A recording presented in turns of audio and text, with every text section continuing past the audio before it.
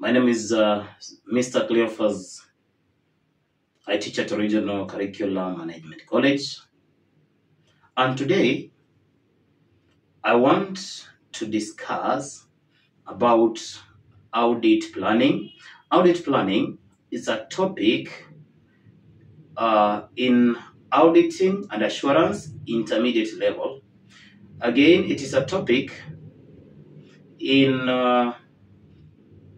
auditing ATD level 3. And again, it is a subtopic in advanced auditing and assurance, which is a paper under specialization in advanced level, which is paper specialization number 2, S2. And auditing and assurance, it's one of the very important areas. Many people, they do not get well the process of auditing. And I want to explain auditing as a process so that at least you can get to the point of planning for an audit. I will start by knowing or letting you know the definition of an audit. Under the nature, purpose, and objective of an audit, you know what is all about auditing.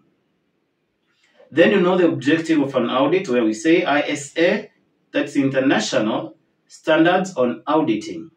Number 200, it provides that the primary objective of an audit is to enable auditor express an opinion on whether the financial statements which he has audited gives a true and fair view. So that is briefly about the objective. Later you'll go to understand the advantages of an audit, and then you get to know the types of audits. Then you also need to know more about the international standards on auditing, distinction between auditing and accounting. And again, this is a concept which is very, very important. I normally cover under the nature, purpose, and objective of an audit, which is the concept of detection of frauds and errors. Many people think that the auditor's primary responsibility is to detect frauds and errors. But auditor knows that his responsibility and objective of the audit is to express an opinion.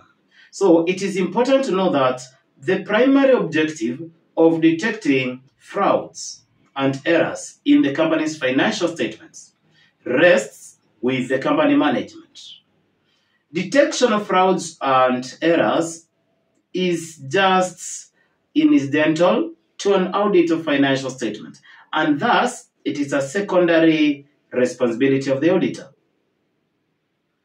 And after knowing that, then you'll realize that there's a concept called expectations gap, where many users of the financial statements, those who lack knowledge in auditing and in also accounting, they think that the primary responsibility of the auditor is to detect errors and frauds. But auditor knows that his responsibility and objective of the audit is to express an opinion. The concept is there called expectations gap. This gap is expected to be there.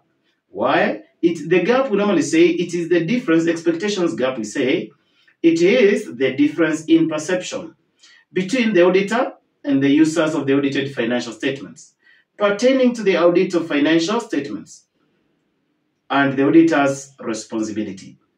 What do people think auditor should do and what auditor does?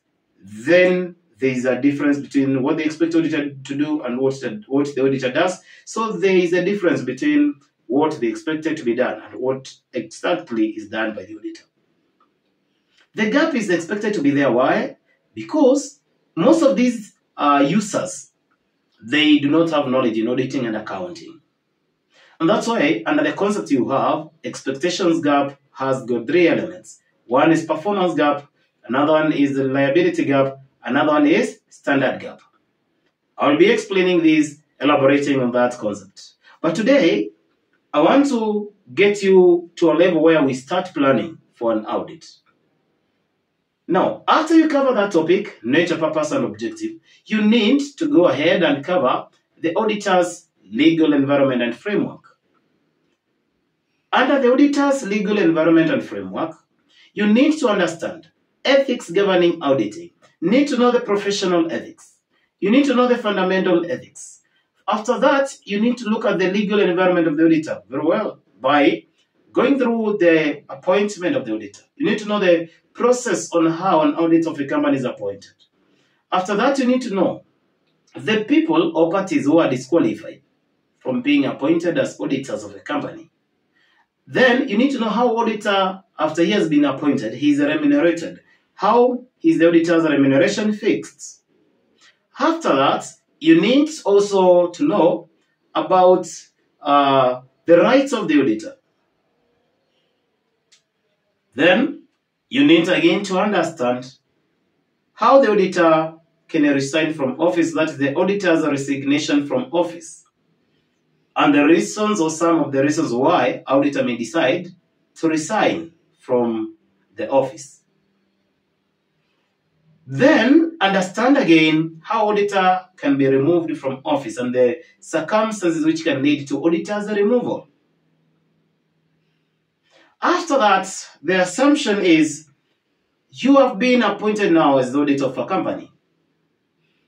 After that appointment, orally you'll be appointed, and before accepting or before making a decision on whether to either accept the appointment, because already you have known about appointment, now you're being appointed, that's the assumption. So, assuming you've being appointed an auditor of a company now, then you need to make a decision on whether should you accept this appointment or should you reject the appointment. But for you to make such a decision, there must be some factors you consider. One, you must know the background of this company which has appointed you. You must know your independence as a firm and as an individual auditor. You need also to know the legality of this client business or the company which has appointed you. Is it legally operational or it is doing activities which it has not been incorporated or it was not incorporated to perform? From there, again, you need to check on the risk associated with that appointment. You need also to know or to check on the need to communicate with the previous auditor or with the outgoing auditor. It's very important before taking up an audit assignment. After geographical location is also another thing you need to consider before you take up the assignment. Now, after you consider all those matters, plus also others, then the assumption is you are eligible to take up the assignment, or now you can decide, let you take the assignment. Orally, you have been appointed. You have considered those matters. Then, will you take up the assignment or not? You will take the assignment, that is the assumption now after taking into consideration all the matters. But orally you may accept by saying, yes, after appointing me, I accept the appointment. But you need to do it formally. Why? We normally say that documentary audit evidence, it is more reliable than oral audit evidence.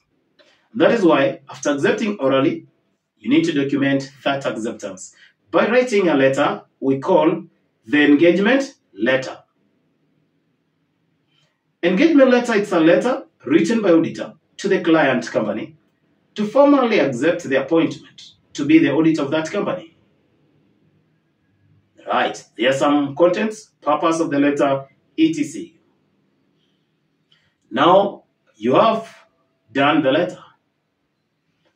The assumption is after you have accepted that appointment formally by writing that letter, you need to start planning on how to do the audit. And that is how we come to audit planning, ISA 300. And I want to take you briefly about audit planning session 1. Audit planning is development of the overall audit strategy. Said, audit planning is development of the overall audit strategy. What is this audit strategy? The audit strategy includes the nature of the work you're going to do, the scope of that work, and the timing of the audit work. Nature, timing, and the scope of the audit work, it is all we call the audit strategy. Why should somebody plan an audit?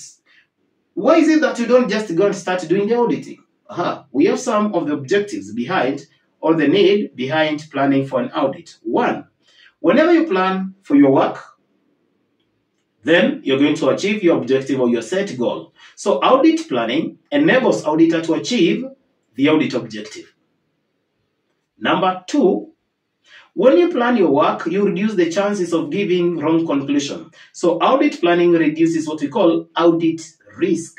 That is, chances or possibility of the auditor giving wrong opinion or conclusion on the financial statements. Again, when you plan, you will be able to complete the audit work in good time. So it facilitates completion of the audit work in good time. When you plan your work, you minimize omissions again, because whatever is to be performed, you determine or you just know it before performing that test. So when you plan your work, it minimizes omissions in audit testing. And those are the purposes of this audit planning, or the objective of audit planning. And I want again to just discuss again about audit planning considerations, or audit planning considerations and procedures. We can call them audit planning procedures and considerations. Yeah, that is what I was looking for. Now, what do you consider, or which are the procedures you perform when planning? One, you need to understand the company's background information. That's one of the procedures or the factors or matters to consider when planning. Two, you need to review the company's financial statements and the reports. Another thing, you need to consider the need to engage an expert, or the need of an expert during the audit, and to consider it when planning. So consider the need for an expert involvement during the audit. Again, when planning, you need also to consider to what extent are you going to rely on the company systems. So you need to consider the extent of the reliance to be placed on the internal control systems of the company. Again, you may need to rely on the audit function or the internal audit department. So again, when planning, consider the need or the extent of relying on the internal audit department or the internal audit department of the company. Again, when planning, you also need to meet senior management of the company so that they can give you more information about the areas you expect to find some problems when you're doing the audit. So consider meeting the senior management of the company to discuss those problematic areas during the audit. Again, when planning, you need to consider those significant periods. Significant periods, like the date of the stock take. Consider, because you need to attend or send somebody to represent you during the stock take. So that is during planning, some of the matters you consider. Right? Now, when we say audit planning is development of the overall audit strategy, you need to understand which are the strategies that auditor can use. Say, you need to consider the strategies that auditor can use. These are the approaches which can be used. One of the approach that can be used when planning for an audit is system-based audit approach. I've said one of the approach which can be used when planning for an audit is system-based audit approach. We also have risk-based audit approach. And again, we also have business risk audit approach. In my next video, I shall be discussing those approaches to an audit of financial statements. That will be my next session under audit planning. It will be audit